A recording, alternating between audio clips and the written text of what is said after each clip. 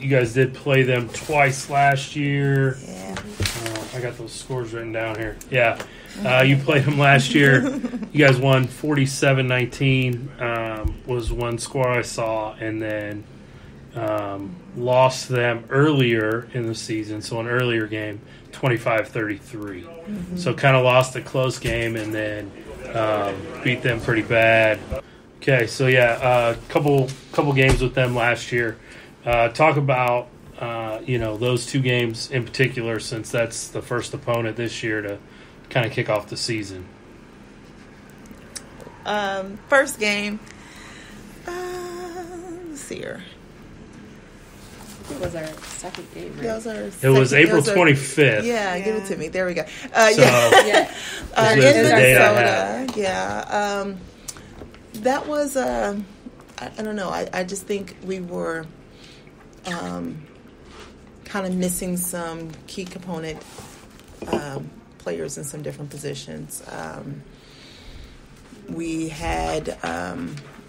We were holding them pretty tight until kind of like the very end. We had some injuries that happened there.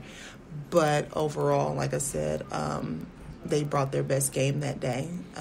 And we had our multiple errors that kind of just fell on top of things towards the end of that match. Or I'm saying match. Let's go into volleyball.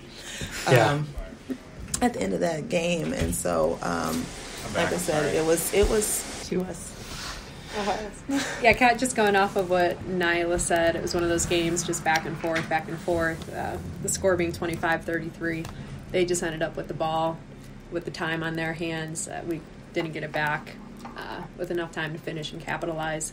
And that ended up being our only loss of the season until playoffs. Mm-hmm. So we definitely, like she mentioned, there was injuries during that game, rehabbed, looked at our game plan, schemes, and kind of capitalized on our rest of the season, learning from those mistakes. Yeah, because I was saying, it when looks you guys like played them again. Looks like it wasn't even close. 47-19. No. Yeah, 47-19 was the score that was on the website. We played them in June, so June 9th. Yeah, we welcomed them home. So, you kind of whooped them. So, do you guys trade film with the other teams, and be able to scout your opponents a little bit? We do. It's actually required from our league, but we use Huddle and Crossover now this year. This will be our first year doing Crossover. But we use that and we exchange and we watch film. The beauty about that, what probably any coach could agree with, is that we have the opportunity to do it on our own time. But as a team, we come in and review it with the coach. Mm-hmm. But, it's been a great tool for us to prepare for the games. Some of us have been playing for a while. We used to have to pop the VCR in. And that was fun. That's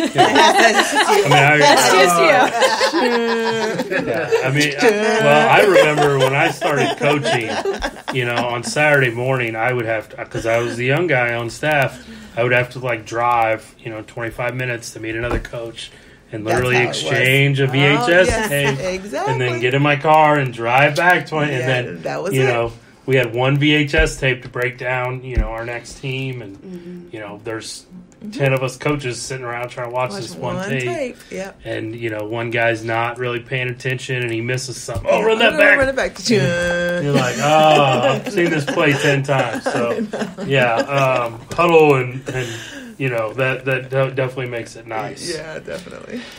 So how many times a week do you guys practice? Well, before season, we are usually 3 to 4 days a week. Okay. He kind of alternates it, so we have some breaks here and there. And then, of course, when season starts, we play on Saturday, so we usually have that Sunday off for rest, and then we get right back into it the next following week. So okay. Yeah. Okay, so a couple times a week. What is your kind of favorite part of football, playing in this league? Defense. It don't have to be a super special meaning. Like, my heart and soul. You'd be like, man, I'm knocking somebody out. It is. It's the luxury of knocking someone out and then going to have a drink with them afterwards, and then we talk about it. Like, how did you feel? You know, what was that like? You know, why would your quarterback put you in the middle? or throw a route that way because I'm sitting there. Stuff like that. Right. Kind of just building up. Those are the fun moments.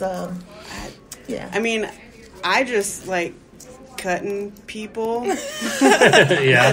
The PG version of how I usually phrase that. Cut blocking is my favorite, so Let's put the word block in yeah, there. People that hit somebody and not get in trouble is kind of a nice luxury. It is. Yeah. It is. Yeah. I would agree. I mean, outside of the whole family, being a part of a team still, using it as an escape of your daily life, it's kind of, as women, you're always taught to say, I'm sorry. Like, I'm sorry for doing this, I'm sorry for doing that. And on the football field, there is no sorry. It's like, no, I actually meant to do that. Yeah. You're welcome. So just kind of like get that out of your system and then have it be okay. An environment, like Nyla said, but then still going out afterwards and sharing drinks with the team across from you and still being all friends afterwards. It's Yeah. hard to find that at this age in life and even growing up. I agree. Yeah. What kind of going through preseason camp and everything, I mean, for every football team that I've been a part of, it's always a grind. I mean, I'm sure, do you guys feel that grind? Are you ready to start hitting somebody besides your own teammates? Yeah, definitely. But like I said, it's something in the air this year where I don't think I ever was at a point where I was just like, oh my God, I'm just tired, or I've never been like that because football has been such a big part of my life. But this year it's just like, I don't know about them, but I have been excited to get to practice. I mean, just the different things that we're doing to prepare for the game, from weight training to just seeing new people in different positions and seeing how they're bringing that apart and bringing it together. I mean, it's just been a wow factor for me, and watching how the coaches are engaging with the players now. Not that they have not, but I'm just saying it's just it's a whole different vibe. And so, but yeah, I mean, it is time. And, we were kind of talking about that a little bit earlier today. It's just like, a little bit earlier, where it's just like, I can't wait till 4:30, and 4:30 is our time that we arrive at the field. And that time to smell the turf. It used to be grass, You can smell that fresh cut grass, or poppy seeds, whatever you want to say, out there, and you're just ready to get going. 7:00 kickoff. 7:00 kickoff at Truman High School here in Kansas City. I'm sorry. Again, and so like we said, this team's kind of had several different names throughout the years, but it's the Titans. Women football, I feel like, is getting more and more traction in the last few years. I mean, it helps, the NFL is starting to implement female referees. There's teams that have female assistant coaches at that level. So, I mean, how have you guys seen the growth of this over the last 5 years, and kind of where do you think it'll go in the next 5 years? We're going to look at you. I would have to say, coming from the first team that I played on in Knoxville, was a first-year team. I was part of that startup process of starting a women's football team in a city that didn't really know about women's football. I was fortunate enough to attend the Women's World Football Games. That they didn't have it this year, but I went for 4 years in a row. And what that was internationally, women came over. At one point, we had 220 girls from 17 different countries. And then media started taking attention to that because for football to grow, it can't just happen in the U.S. It's Canada, Britain, everywhere else. And as other countries started to take notice, the U.S. started to take notice, and word just started to spread on social media. And then once that takes effect, you start seeing networking happening. And once that network happens, I mean, everywhere I look now, there's women football and commercials. I think that's a very big trend right now. Big companies are finally taking on that. On the sidelines, we're seeing Katie Sowers, Sarah Thompson, Phoebe up in Buffalo. It's changing. Bucks just hired their first 2 coaches. So the more you see it, the more it's going to be the norm. Hopefully the more it grows. Oh, yeah, definitely. Yeah.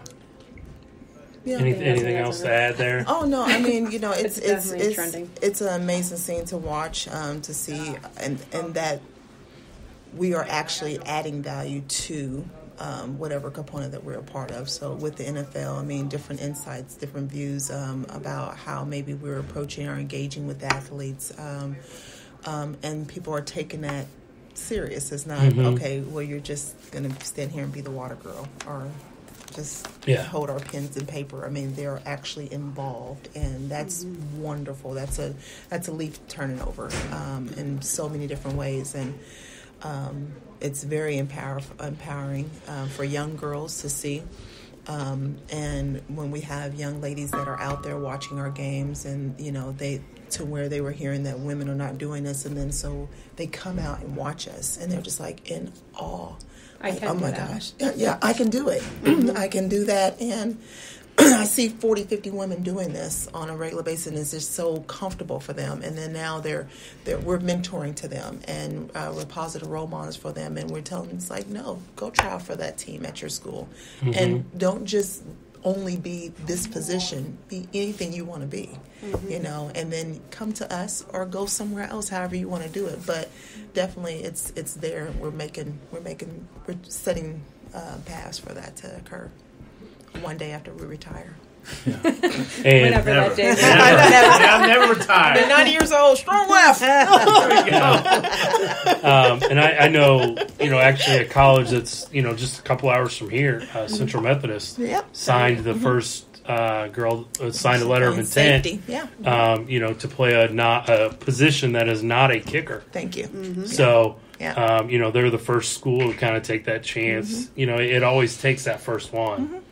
To see like, hey, she can come here, she can play, and to give her that opportunity. Exactly. Say once it works out, it's just gonna go. It is. It's gonna be awesome. Because it will work out. It will. Yeah, I mean, she's from somewhere in California. I can't remember the city, but I have a friend that coaches at Central Methodist, so.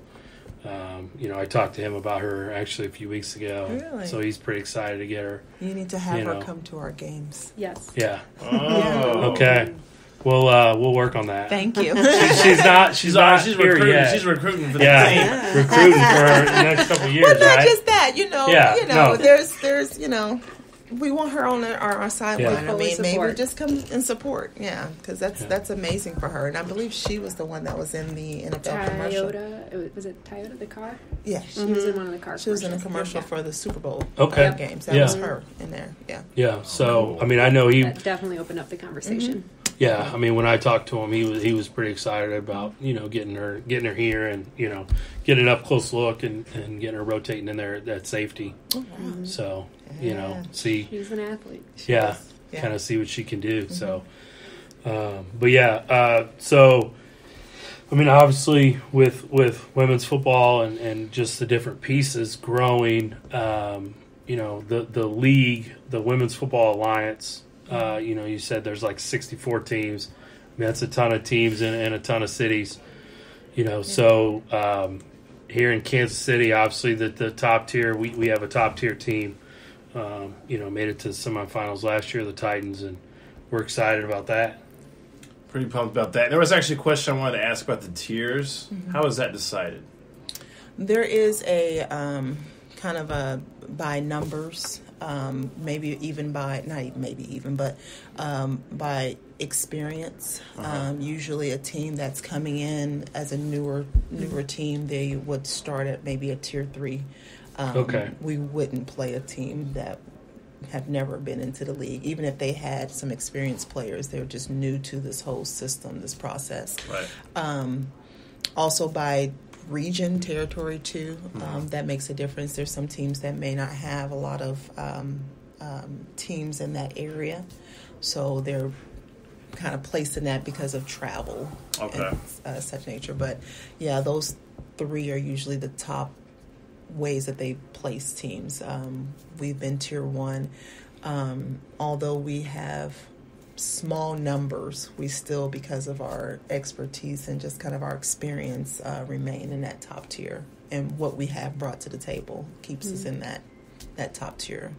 Team. What? How many players do you have on your team? You want to know that now? I